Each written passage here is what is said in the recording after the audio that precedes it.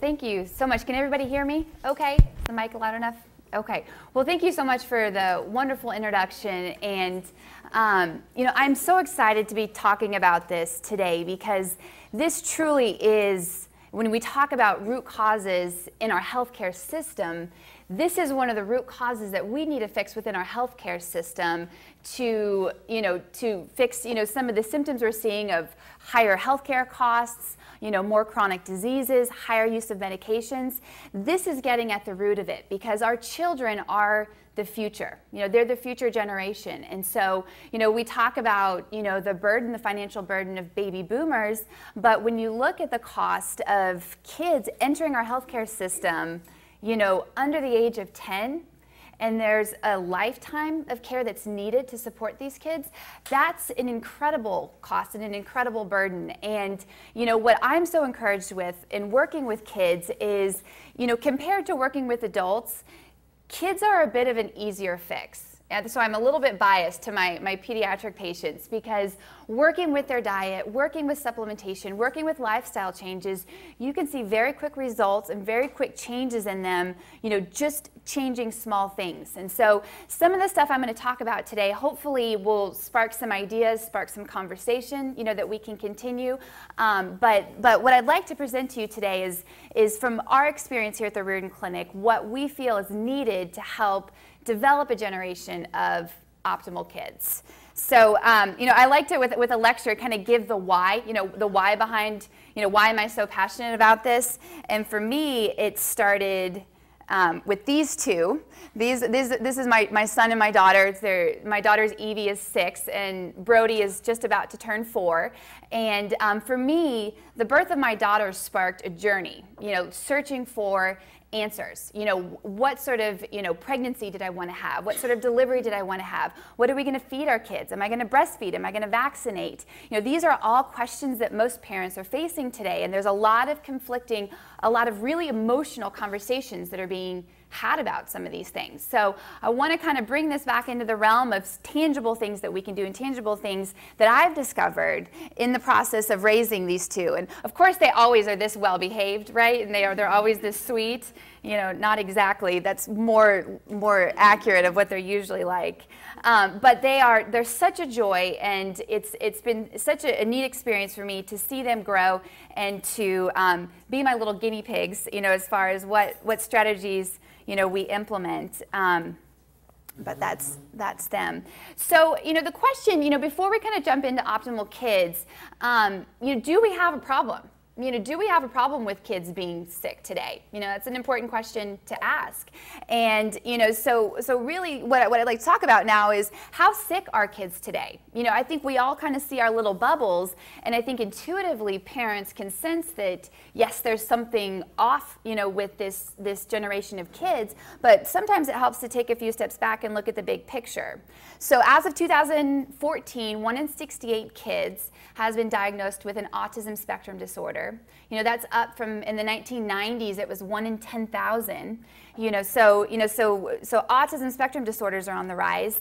1 in 8 children suffer from an anxiety disorder, diagnosed anxiety disorder. That doesn't count the kids that get anxious that maybe haven't been diagnosed.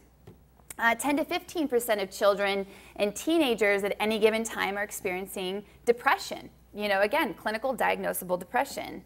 8.3 million children have respiratory allergies. 6 million children have diagnosed food allergies. I think if we looked at food sensitivities, I think that you would see a much bigger, astronomically bigger number with that, because I think a lot of kids today have food allergies. 9.5 million have skin allergies, and more than 10% of kids have trouble sleeping. So this is a pretty big problem. And, unfortunately, when we go to our conventional doctor, the answers that they give us are medication, which is needed in some circumstances. But what hopefully we'll be talking about today is all the strategies you can employ before getting to that point of medication. Because a lot of times it's presented to parents that that's their only option. That's the only thing that they can do. And in fact, if they don't do that, they're made to feel like less than an adequate parent because that's the treatment strategy. And so I'm here to tell you that there are a lot of other strategies that work, and maybe not for every kid, and there's definitely not a magic bullet, but there are a lot of other things we can look into. So question, are we over-medicating our kids? And again, that's a question I don't think we need to necessarily answer, but I'm just going to give you some facts. 17 million kids worldwide have been prescribed psychiatric medications. 10 million of those are just in the United States. 3.5 million kids being medicated for ADHD. Between 1995 and 1999, this to me was staggering. Increase in antidepressant use by 580% in the age 6 and under population. I mean, can you imagine like being 6 years old? Like, what do you have to be depressed about? I mean, it's you wake up, you eat, you poop, and play outside. There's what is there to be depressed about? And that to me is just such an indicator that that's a symptom. That's not who they are. That it's a symptom of something else going on. Just to go right along with that, children age 5 and under, they're the fastest non-adult segment being prescribed antidepressants. And if you look at adults today, 1 in 4 women are on antidepressants. So these kids' moms are also being medicated. And then as far as antibiotic use, there was a study that was done that suggested 11 million visits throughout the course of the year. Kids were prescribed antibiotics when an antibiotic in fact was not needed and probably would not help the child. So, over prescribing antibiotics, I think is and especially the broad spectrum antibiotics, is definitely an issue as well. So those are the facts. This is kind of where we're at. And, so taking those facts, let's take a look at some strategies and what we've outlined as far as what we believe are the strategies that you can employ, things that you can look into before going down the medication route that will help, in fact, generate more, an optimal feeling, in kids.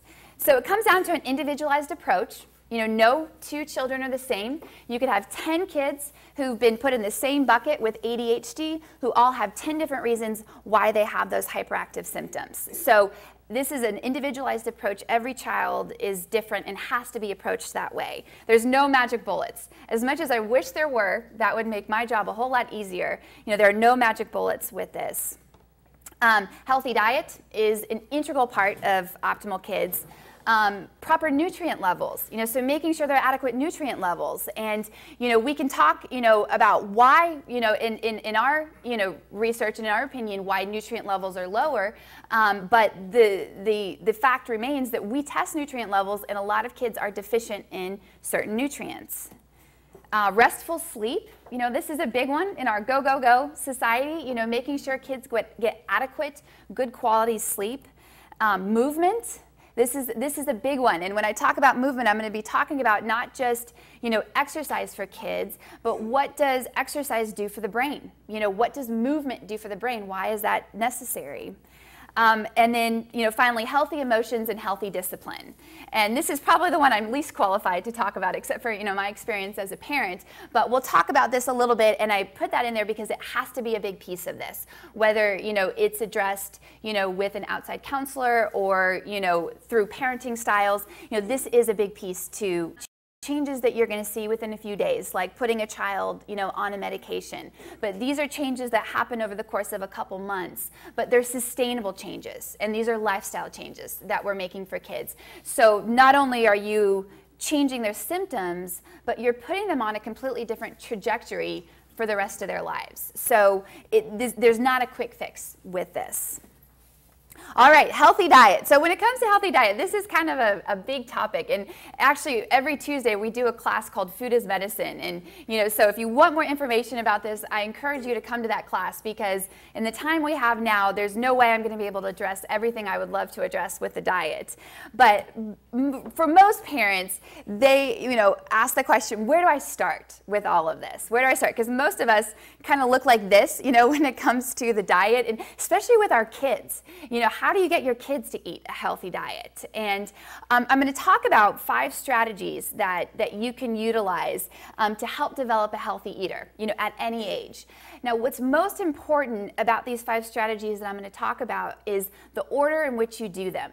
If you go home tonight and you tell your kids, okay, that's it, we're only going to be eating broccoli and chicken and rice, and you try and radically change their diet, they're going to look at you like you're crazy, and they're not going to do it. They're not going to want to do it. So, but if you follow this kind of step by step and kind of gradually start to wean certain things out of the diet, then you'll be able to start introducing foods to see sustainable changes.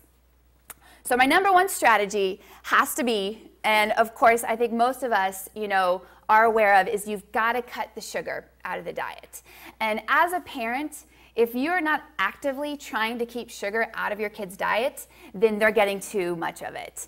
Because sugar has been sneaking into our food system, like you wouldn't believe. Because we're taking poor quality foods and we're selling them, and to make them taste better, they add a lot of sugar, they add a lot of salt, they add a lot of fats, because those are the things that trigger in our brains, of feeling good when we eat those foods. So if, like I said, if you're not actively looking for sugar in your kids' diet, they're going to be getting too much. And, I give the recommendation, at the very bare minimum, they've got to be less than 40 grams of sugar per day. That's the bare minimum, and that's actually the recommendation for an adult that's on a 2,000 calorie diet. Kids, it actually should be a lot less than that. And what's interesting is the average child under the age of 12 consumes 49 pounds of sugar per year. And when I first saw that statistic, I was like, there's no way that can be right. That's the body weight of some of these kids. There's no way. But when you look at it, 1 pound of sugar is 450 grams. You look at a can of soda, there are 50 grams of sugar in 1 can of soda. So nine sodas and you have a pound of sugar. And so, and then you look at other things, hidden sources you might not think about, like a slice of bread could contain up to 10 grams of sugar. So you give your child a sandwich, there's 20 grams of sugar, you put some jelly on it, there's another 10 grams of sugar. You very quickly can get up to that 50 grams a day, which will put you at 49 pounds of sugar per year very quickly. So, so the easiest way, the absolute easiest way to cut the sugar from the diet is to move more toward a whole foods diet, where you're shopping the perimeter of the grocery store, you're making a lot of the snacks that your kids are eating, you're making them at home, you're making them from scratch, so you have control over what goes in them, using, different forms of sugar like honey or maple syrup, stevia, xylitol. Alternative forms of sweeteners are better choices than just using white sugar. And they're definitely better than the alternative that's in a lot of our processed foods, which is high fructose corn syrup. And so I tell families, if you want a fun Friday night activity, this is what we do for kicks, when you have young kids, go to the grocery store, go in the middle aisles and start looking at all the food labels and see how many foods you can find that don't have high fructose corn syrup or corn sugar in them. And you'll be shocked when you start looking at it, that all of the processed foods that we're buying and that we're eating have high amounts of, these sugars in them. And so, long term, there are a lot of consequences to eating sugar. Obesity is a big one. But high fructose corn syrup is probably in the top 5 food triggers that I find in kids, especially with hyperactivity. And so for a lot of these kids, not only is it, a detriment to their health, but it's also, a trigger for a lot of their symptoms. So definitely watch out for the added sugar. So that has to be number one. Just right behind that is clean eating. So again, this goes along with cutting out the processed foods. Beyond the sugar and beyond the high fructose corn syrup, there are a lot of additives and preservatives that are added to the foods these days. And after the lecture on the table back there, there's a handout that you can pick up that has a list of the most common food additives, what you'll find them in. I encourage you, take that handout, take it with you when you go grocery shopping, and really start reading labels, because these additives and preservatives are also another really big trigger for kids and behavioral issues. Again, that right behind the high fructose corn syrup, you take kids off of MSG and sodium benzoate and BHA, BHT, red dyes, yellow dyes, blue dyes, all the food dyes. You start taking kids off these food additives and you'll see a dramatic change in their behavior and their attention. So, and they're chemicals. and they're chemicals that are used because the food industry is a business. And like any business, they're trying to make a profit. And so they're trying to make something taste as good as possible while making it last as long as possible on the shelf. And they're looking at their individual products saying, well, there's just a real small amount of BHA, BHT in this. It's not enough to cause any harm to anybody. But they're not looking at what else is in the diet. They're not looking at the air pollutants we're exposed to, the chemicals, in our fabrics, the chemicals, in our water. They're not the pesticides, the herbicides that are being used on our foods. So we're getting this bioaccumulation of chemicals, in our world, and it's an overload for these kids. And so taking out these food additives and preservatives is a very easy way to eliminate unnecessary chemicals in the diet. Easiest way to do this is, shop the perimeter. Again, if you're buying whole foods, if you're buying a lot of fruits and vegetables, a lot of nuts and seeds, then you're not going to be getting a lot of these additives. And so, so really, really concentrate on getting these out of the diet as much as possible. The last one on here, I actually would love to do a whole lecture just on this topic because I find it so fascinating. But look at the ingredients list for the natural and artificial flavorings. If you start looking for it, it's one of the top 5 ingredients that you'll find in foods these days. And it's kind of this ambiguous, topic of what are these things? And this is something that's really kind of come about within the past 20 to 30 years, where the food industry has gotten really good at mimicking flavors that exist in nature and using them to flavor our food. So they take something like a corn chip and they put seasoning on it, and now all of a sudden it tastes like a taco. That's a Dorito. So you start looking, and they're adding these natural and artificial flavors in a lot of different foods that we're eating. Now you think about it, in nature, these flavorings that occur naturally in foods, for instance, like a carrot, what makes a carrot taste like a carrot are the carotenoids. It's all the nutrients in it. And that is what makes it appealing to us. So if you all of a sudden start taking these natural and artificial flavors, and they start mimicking some of these flavors that exist in nature, you're tricking the brain into thinking that you're getting nutrients, that the food that it's flavoring doesn't have the nutritional, makeup to back that up.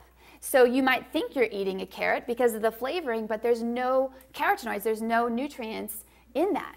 So therefore, there's one theory out there that's why we overconsume a lot of the processed foods, is that our body's craving certain nutrients, it's craving certain things. We think we're getting it from the food that we're eating, but in reality, we're eating food that's flavored in that way, but there's no nutritional value to back that up. So this is a really, really big step in getting your kids to eat real foods. Because as long as they're eating foods that are artificially flavored, then a carrot's never going to taste good. And broccoli's never going to taste good. And an apple's never going to be sweet enough.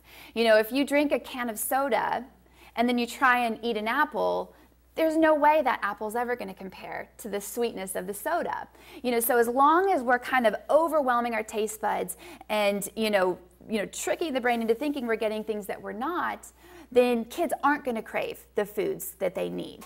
But if you slowly start eliminating these things from the diet and you start replacing them with real foods, you're going to find all of a sudden that real food actually tastes good to kids. And and we'll talk about here in just a second how you can even jazz up some vegetables to make them taste better. But this has to be the first step in it, because nature can't compete with these artificial flavorings. Actually, and there was a really fascinating study that was done back in the 1920s. There was a pediatrician that looked at 15 infants. Her name is Dr. Clara Davis, and she looked at 15 infants, and this was before they had ever been introduced to solid food. And she had them, when they first introduced food, she would give them a tray of 34 different foods to choose from. And she'd let them pick whatever. They would just be given a variety of different foods. And what they found was that, the first couple weeks that the kids were introduced to the foods, they'd try a little bit here and they'd try a little bit there. But over time, kids started gravitating towards certain foods. And in each of them, it was a little bit different, but they tend to kind of gravitate towards certain things that they would eat at each meal. And what was fascinating is they found that the foods that they gravitated towards were the foods that they were nutrient deficient in. So the best example of this was a little boy with rickets, which is a vitamin D deficiency. He would, each meal, they had a little cup of cod liver oil. Completely unprompted, he would drink a cup of cod liver oil at each meal because cod liver oil is high in vitamin D. And he would, I mean, what kid drinks cod liver oil completely unprompted? He would drink it, and then once his deficiency resolved, he never touched it again. So there's an intuitive nature toward kids, and if you're listening to that, and if you're really listening to them, they'll give you clues, about what's going on, with them and what they're craving. So the second thing to that is continuously introduce new foods to kids, especially if you're taking all of this, the artificial stuff out. Continuously introduce new foods, because you might find that they'll try something, when, a few weeks ago they wouldn't. Yeah, so a great example of this, my son. So, we've got a family history, a genetic thing where we're all zinc deficient. And it's, thanks to, family history. My dad was, I was, and so I was real attuned to it with my kids. And, so before, when Brody I was introducing solid foods to him, I would give him peas. And I found that he would, fist palm peas. He would literally eat, spoonfuls of peas, just, that'd be the first thing on his plate. He'd always go toward. And I was just like, I'm raising a super eater. This is great. And then I started to notice little white spots start to appear on his fingernails, which is a sign of zinc deficiency. And peas are one of the highest vegetables in zinc. And so I was like, this is interesting. So I started giving him some supplemental zinc, and sure enough, he stopped eating the peas. He'll still eat them, but I have to prompt him and I have to remind him. He doesn't go for them like he did before, because that nutrient, deficiency has started to be resolved within him. So that's what kids are very intuitive. Listen to them. If they tell you, I don't want to eat something, listen to that, because I think that speaks to them in their innate intelligence.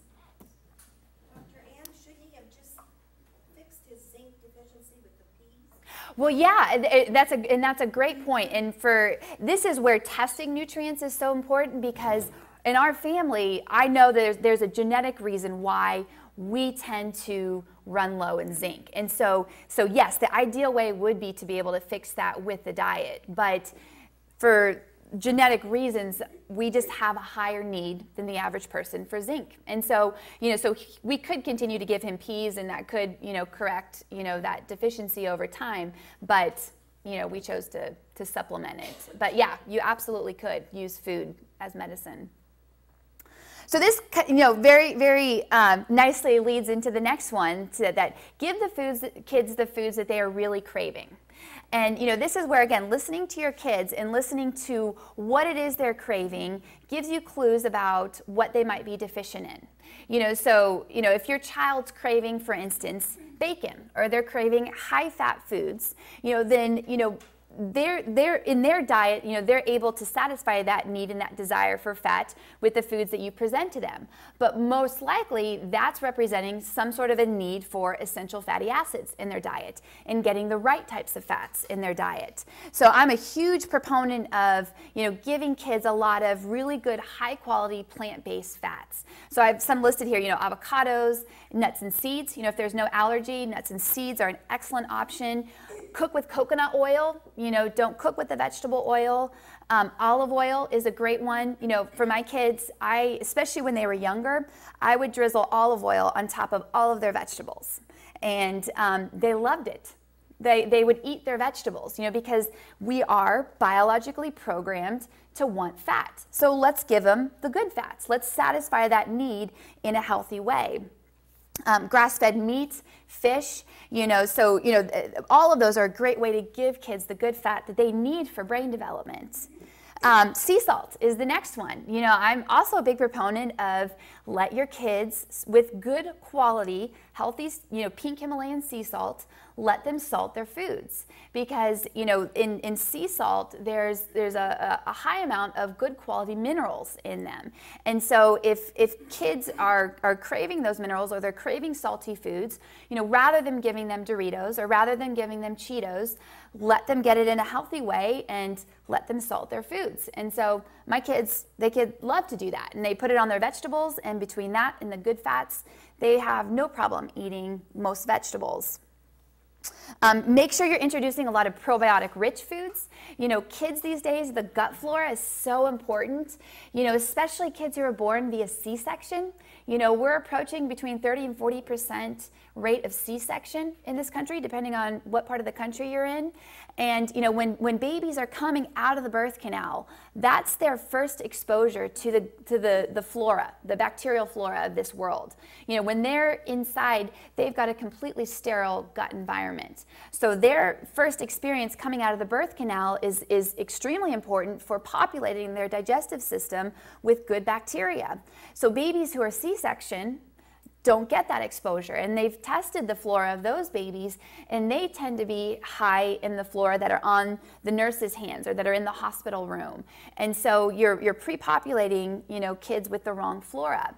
So, but one way to, you know, help compensate for that is just make sure they're getting a probiotic rich diet, you know, throughout childhood. You know, whether that's a probiotic supplement, you know, making sure they're getting yogurt. Coconut kefir water is a great probiotic. You know, there's a lot of different options, but making sure they're getting the good bacteria in their food is extremely important. Colorful foods. You know, make sure that your kids are eating their colors. You know, a wide variety of fruits and vegetables with lots of color. You know, we're very intuitive by nature, and we're drawn to color in food. You know, that's why M&Ms are colorful, you know, is because they know that we're drawn to that color. You know, so the colorful foods have a greater antioxidant power, and they're going to have more nutritional value. So introducing a wide variety of antioxidant rich foods that have a lot of color is extremely important for kids. You know, one of the best ways to do that, and I think Aaron might have a handout on this in the back, is to make smoothies for kids. You know, so, or you might have, I think you might actually have it at your seat. But make colorful smoothies for your kids. And if your kids won't drink a smoothie, make the smoothie and freeze it in a popsicle mold. You know, I mean, anything tastes better as a popsicle, you know, and that's a great way to sneak in some spinach, sneak in some nuts and seeds, sneak in a lot of whole foods, a lot of colorful foods, you know, that, you know, are so important for kids in their development. All right, number 4, give your child water to drink with each meal. And I even mean this starting from a very early age. You know, if I talk to parents about, you know, their child at the age of 1, you know, substituting cow's milk for water, it's blasphemy. They're like, well, how are they going to get their calcium? Well, if you look, there are quite a few, you know, calcium-rich foods that are just as high in calcium as cow's milk, and that also have a lot of antioxidants in them. So, you know, for as much as possible, if you can encourage your kids with each meal to just drink water. Just drink water, maybe some herbal teas, you know, something to give a little bit of sweetness. You know, we make a lemonade with fresh squeezed lemon and fizzy water and a little bit of stevia, and my kids love that. And so, you know, so finding alternatives that aren't juice or soda, that have high amounts of sugar in them. Sports drinks are just as bad, just as high in sugar, and they've also got all the food dyes in them as well. But even cow's milk. You know, cow's milk today is not what it was, you know, 30, 40 years ago. You know, cow's milk today, you know, is laden with antibiotics. About 80% of antibiotics in our country are given to our livestock. So a lot of antibiotics, a lot of steroids. You know, cows today produce twice as much milk as cows back in the 1970s because they're pumped full of a lot of these steroids to increase production. So, and then after that, the cow's milk is then pasteurized, homogenized, so it's high heated, and that'll kill all the bacteria, but it also kills a lot of the enzymes that would help your digestive tract break down those milk proteins. So milk tends, on a list of common food allergens, cow's milk is very high for a lot of kids, especially if you've got a child with skin issues, with eczema, with GI issues, ear infections, chronic ear infections, especially when a child, starts ear infections at the age of 1 when they're put on cow's milk. That's always a big red flag to me that there's, a sensitivity with cow's milk. And so there are a lot of other great options, the best being water that you can replace, that milk with. And, it's just going to be a lot healthier for your child, and you're going to cut out a lot of the sugar and a lot of the most common food sensitivities that we see. Okay, so last one is maintain a healthy digestive system in children. And this, again, could be a whole nother lecture just in and of itself, but it goes back to the idea that kids are intuitive eaters. If your child doesn't want to eat proteins, if they'll only eat carbohydrates, you have to ask the question, can they digest those proteins? If your child will only eat a very limited amount of foods, do they have the enzymes? Do they have the bacteria to break down those foods? And so, again, you have to assume that they're intuitive in the way that they eat. And if they're eating a very particular way, a very strict way, then you have to start, assuming that there's something going on within the digestive tract. A big one is identifying food sensitivities. We see these very commonly with kids, and these are different than food allergies because food allergies are, tend to be, your anaphylactic, hives, throat closing sort of allergies. They're usually pretty prominent. These are more hidden, delayed sensitivities to foods. So the only way to really be able to identify these is to do a blood test or to completely remove them from the diet for at least a period of 1 to 2 months and then reintroduce them. And so that's, two of the best ways to identify some of these food sensitivities. And I'm going to keep scooting because we're actually getting close to time. Proper nutrient levels, so moving on with our list of optimal kids. Proper nutrient levels is so extremely important. And I've given you a list here of some of the external indicators. If you've noticed any of these, symptoms in your child, chances are pretty good that they have a nutrient deficiency. And it might be that they have that deficiency because they're not getting enough of the foods that they should that contain that nutrient, or they're not able to digest those foods very well and extract those nutrients, or they are, like us, there's a genetic reason why they just have a higher need for certain nutrients. But there are quite a few nutrients that go hand in hand with some of these symptoms, and if your child has any of these, the chances are pretty good that there's a nutrient deficiency that is going along with some of these symptoms. So what nutrient is the most important nutrient for kids? Does anybody know? This is our famous trick question. We ask this at almost every lecture, and we like to trick anybody, all the newbies who've never been out here before. Vitamin C, that's top of my list. But the answer is it's the one that they are deficient in, So some kids it's vitamin C, some kids it's vitamin D, others it's B vitamins, still others it's zinc, So the only way we know that is to be able to test for it. And thankfully, technology has improved so much within the past few years that we can now do a lot of this testing via the urine with kids, so that you don't even have to have a stick, a venipuncture done. So we can test for a lot of these deficiencies, but this is the list that I gave you. These are the most common ones we see in children, and these are some of the ones that, for instance, I'll give you the example for my kids. My kids every day take vitamin C. Every day they do a fish oil, they do vitamin D and probiotics, because these are some of the ones that is kind of for the world that we live in, are some of the key ones that we find that kids are deficient in, and they tend to have the hardest time just with the stress of all the detox that they have to do, the stress of all the different antibiotic things that they're exposed to. These are the things that we find are some of the most important and some of the most common deficiencies in kids.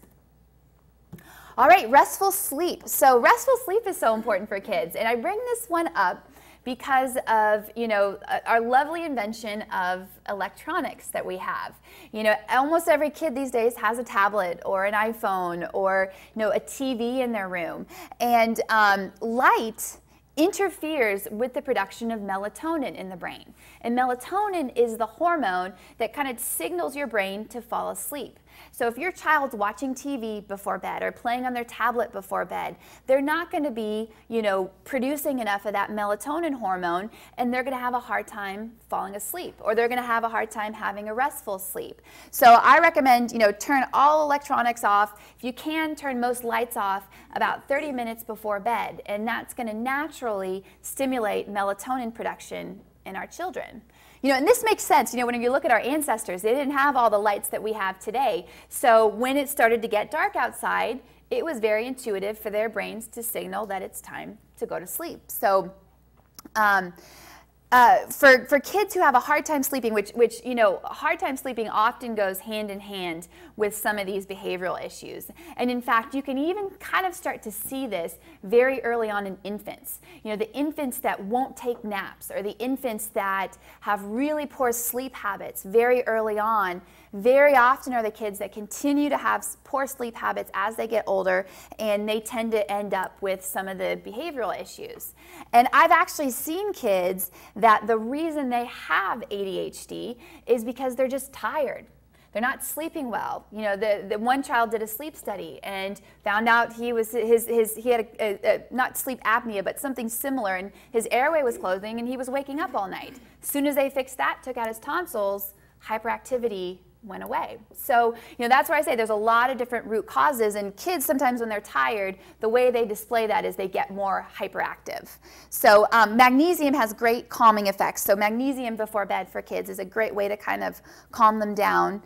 Making sure that there's a consistent bedtime, a consistent nightly routine is also important, to kind of keep kids on track and on schedule, and, getting them to bed at the same time will also help with improving their sleep patterns. Movement. Okay, so this one is near and dear to my heart as a chiropractor, and my training as a chiropractor is actually in pediatrics and pregnancy, and a lot of my training in pediatrics is in the realm of functional neurology. And when you start to look at how kids' brains develop, movement is so critical to their brain development, because most of the brain development up until the age of 2 in children is centered around helping them develop their movement patterns. They learn to contract muscles to sit up. They learn to contract muscles to crawl. They learn movement patterns of walking. It's no coincidence that as soon as kids get comfortable and steady with walking, all of a sudden language appears and they start talking, because the brain starts developing, when they're born, they've kind of got primitive brainstem connections. As they're learning movements, they start connecting into some of the subcortical areas, into the basal ganglia, into the cerebellum, and these are all centered around coordination of movements. But as soon as those connections are made, that's when kids start connecting into the neocortex, and that's where learning starts to occur. So there is a very definitive order that this happens, and milestones in children are extremely important. You want to make sure they're hitting all milestones and hitting them in the right order, and spending an appropriate amount of time with each milestone, because that's an indication of brain development. So, with movement, the way our brains develop, our brains are kind of like a self-powered battery. The brain is the battery that powers our movement, and our brain tells our body how to move. But it's all the movement of the body that then in turn powers the brain back. It's like this really beautiful feedback loop. So with kids, if there's a lack of movement, there's a lack of time outside running around, a lack of time playing, a lack of time, exploring new things at the park, new ways of movement, that can have an impact on brain development. And if you don't believe me, look at a child who is on the autism spectrum, who does have learning disabilities. And what you'll find is these kids very often have poor posture. They have a weak core. They tend to, have forward head posture. They tend to have clumsy movements. Those are the kids that the parents are like, yeah, they just never really got into sports. It's because they don't have a good grasp on their movement. And so, movement is so key, for brain development. Also, movement is key with obesity, and I've given a few statistics here with obesity. Again, this could be a whole nother lecture in and of itself, but obesity in children has doubled in the past 30 years, tripled in adolescents. In 2010, more than 1/3 of children and adolescents were overweight or obese. And this third one, to me, is really concerning. When they studied 5 to 17-year-olds who were overweight, 70% of them had at least one risk factor for cardiovascular disease. These are young kids. Talk about entering our healthcare system very young. And we test a lot of disease markers in young kids, and very often we see high C-reactive protein, which is a cardiovascular marker. We see, and it's also, a marker for inflammation. We see, high homocysteine. So we see some of these markers in kids, and it's very concerning. But the hope with this is these are all dietary based. So this all goes back to what we're feeding our kids and the amount of movement that they're getting. And so, so a lot of this stuff, in majority of kids is very preventable if you take on the right lifestyle habits. All right, healthy emotions and healthy discipline. Like I said, I'm sure there are people that could speak to this a lot more, expertly than I can. But a few things that I have learned and that I do know is that, kids crave routine. They crave consistency, they crave boundaries. If one parent is telling them you can't eat sugar, but the other parent is taking them out for ice cream, there's a disconnect. And that's very hard for kids to understand that. And so there has to be consistencies and there has to be boundaries within that. I encourage people, talk to your kids. And really listen, because, like I said, they're very intuitive, and very often they'll give you all the information you need about what's going on with them if you're just kind of attuned to listen to it. You can't encourage your kids enough, encourage them, kids, working with kids, especially with dietary restrictions, a lot of parents think that kids are the worst and they're the hardest as far as dietary restrictions. And I've actually found that my kids who are patients are some of my best patients, because as soon as they can make the connection between how certain foods make them feel, they are on board 100%, and they will stay away from certain foods. And so, so encourage them in that, and help them, kind of explore that. And then the last one is let kids be kids. Sometimes I feel like we're kind of in a hurry to make kids grow up these days. There is a certain nature in kids that they are hyper and they are high energy, and that doesn't always mean that there's a problem. I also have seen a lot of kids that have come in that I'm telling the parents that I don't think your kid has ADHD. There are some root causes we can deal with, but kids are by nature, a bit on the active side. And so kind of letting them be that, kind of grow into that, sometimes is the best thing for them. So to end this section, I want to leave you with two quotes, from people who are much wiser than I am, talking about, talking to your kids and listening to your kids. I love this quote. She says, "Listen earnestly to anything your children want to tell you, no matter what. If you don't listen eagerly to the little stuff when they are little, they won't tell you the big stuff when they are big, because to them, it has always been big stuff," which is so true. In their little worlds, everything is a big deal. And then last one, I really like this as far as like letting kids be individuals. Everybody is a genius. If you judge a fish by its ability to climb a tree, it will live its whole life believing that it is stupid. So kids don't always fit the mold. Kids are going to have certain strengths and they're going to have certain weaknesses. Doesn't always mean that there's something wrong with them. So that's all I have. If there are any questions, I'd be happy to take questions. And yeah. Thank you guys for coming. Yeah. I do have a question. It seems in recent years, gluten intolerance thing has been a big, very common. Right.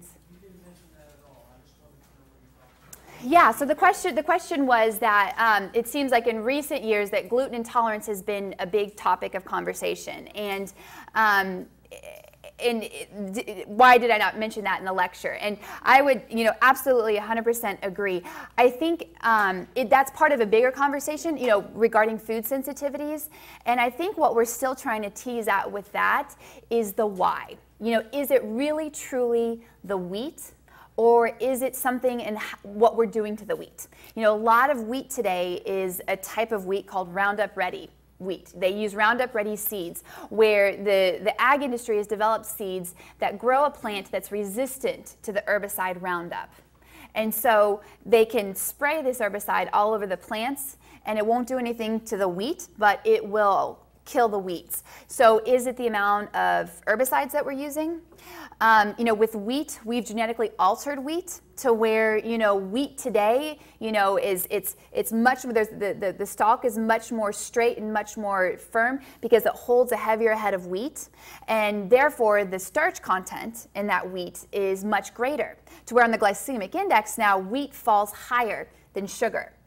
So not that everybody, fits into a mold, or, and again, everybody's an individual, but I would say the majority of my patients, I ask them to go gluten-free because that makes such a big difference for a lot of them. And so, and for some kids, it is the actual sensitivity to the wheat. For some, they're sensitive to the yeast in breads. Again, others, they're sensitive to the high fructose corn syrup that's put in a lot of breads and processed foods. And so, but I personally don't think it's necessarily something just with the wheat, because I've had patients who can't handle wheat here in the United States that do just fine with it over in Europe. So it has to do something with, I think, the processing of the wheat, but it is a big trigger for a lot of people. Absolutely, that's a great question. Yeah? I want to address two things. Sure. The first would be first foods for babies. We have a 1-year-old Mm-hmm. planning on having more kids.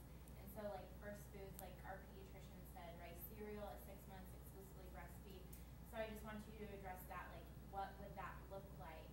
First foods, yeah. For Yeah. first foods. And then the other part would be like as far as probiotics. Yeah. Like what, because I know you're talking about the dairy and how we process it and stuff like that. Hmm. If we're trying to avoid processed dairy, like yogurt and kefir and stuff like that, Mm-hmm. what would you recommend? Yeah. Feeding. Good probiotics, yeah. So this is a great question. So the first question was, what first foods would you introduce to an infant? Because most pediatricians recommend rice cereal as kind of a first food. And the first part of that, I encourage parents not to introduce rice cereal in infants who don't have teeth. Because if kids don't have teeth, they have not started producing the digestive enzyme in their saliva to break down carbohydrates. So, and I see a lot of people, especially kind of in my generation where our parents, sorry Dad, our parents, started rice cereal when we were 4 months old. The sooner the better. Get them sleeping through the night faster, fill them up, and I see a lot of rice sensitivity, which may be connected, may not be, but rice has historically been very, hypoallergenic for a long time, but I see a lot of food sensitivities to that. So I actually, a little story, I actually have a patient that I'm seeing that is 12 months old, and she has not gotten teeth yet. This speaks to the intuitive nature of kids. So she doesn't have any teeth yet. She's being breastfed, is in very healthy weight class, little bit on the chunky side. She's so cute.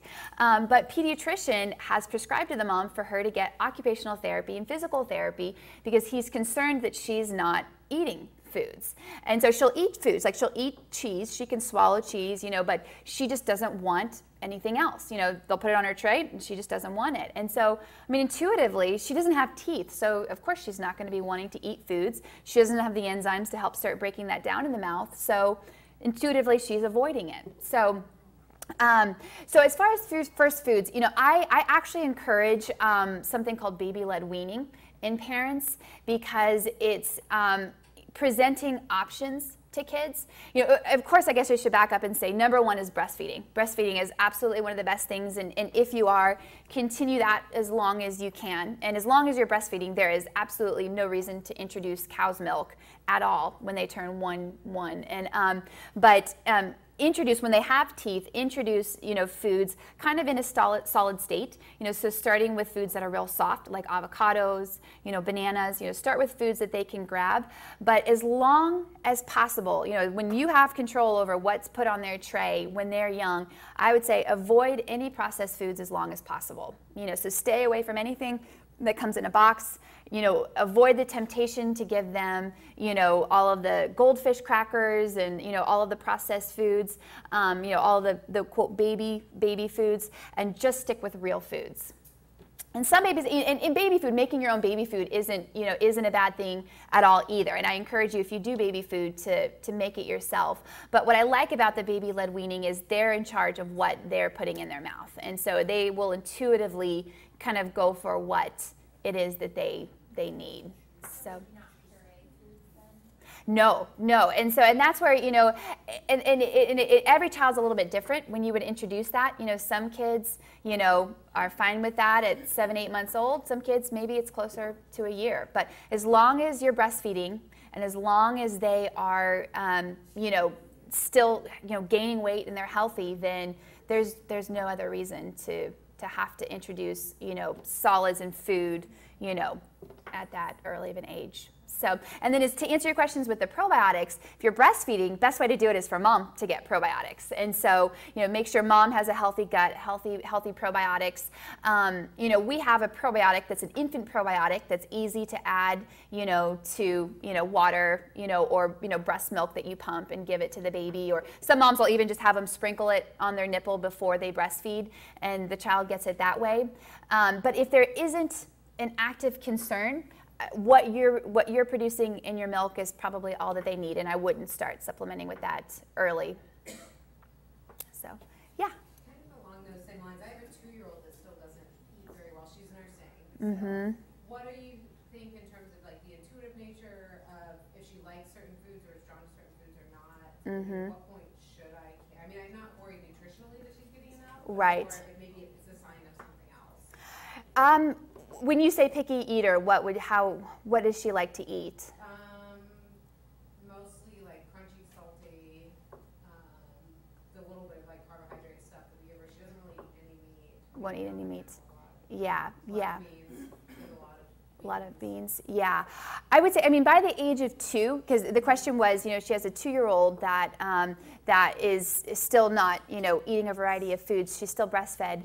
I would say by 2, that's when I would start thinking probiotics, and I would start, at that age, introducing probiotics. We actually went through this with my daughter around the exact same time, and she was very similar. She'd eat sweet potatoes, black beans, and yogurt. That was about all she would eat. That's about all she would eat, and she would eat them well, but when we started introducing probiotics for her, then all of a sudden her palate opened up and she started trying, more foods. So it could be, a gut flora issue with her. And is there a brand you recommend? The brand I recommend is one called Claire. And we have it upstairs, and the reason I recommend that is it's hypoallergenic, because a lot of the strains of bacteria are lactobacillus, so they're made from milk, and so if there is a milk sensitivity, you don't want to be giving a probiotic that's triggering that sensitivity. So those are completely hypoallergenic, and they're made in the dosing for infants, so in children. So yeah. So if you're introducing yogurt to kids, is it benefiting them if we're just buying it at the regular grocery store, or should there be a special yogurt that we're seeing? Well, with kids, the first question I asked with yogurt, the question was about yogurt. Is it still beneficial if you're getting it at the grocery store?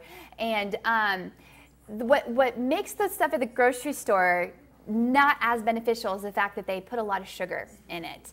And so if you're getting just the plain yogurt and maybe adding stevia to it or some honey or berries to sweeten it, then yeah, you're still getting a probiotic effect from it. They still have good probiotics in them, but because of the taste of yogurt, that's a big one for hidden sugar. If you look at some of the pouches, you could have 20, 25 grams of sugar in one serving for children. So you have to be careful, because the sugar will negate some of the good effects of the probiotics, because it feeds yeast and it feeds candida in the gut. So, but yeah, if you're getting plain yogurt, I would, of course, highly recommend organic. But if you're getting organic plain yogurt and sweetening it yourself, then yeah, they're getting a lot of great benefits from that. So, yeah. What's your comments on the rice arsenic combination? Yeah, that's the question was about the rice arsenic, combination, and so. Yeah, I honestly, probably am not as well versed to be able to speak into that in any detail. There has evidence, evidence has come out that there are traces of arsenic in rice. I don't know the quantities of it to know, how serious, that is. like I said, rice is always, a little bit of a red flag for me because so many people are sensitive to it. And so for other reasons, I recommend, kind of keeping an eye out for rice. But I honestly, I can't speak to how serious, that issue is. So. Right, yeah, there are reports that have come out, and especially I think it's the rice from China that's the worst. And so, buy United States rice. Any other questions I can answer? All right, well, thank you guys.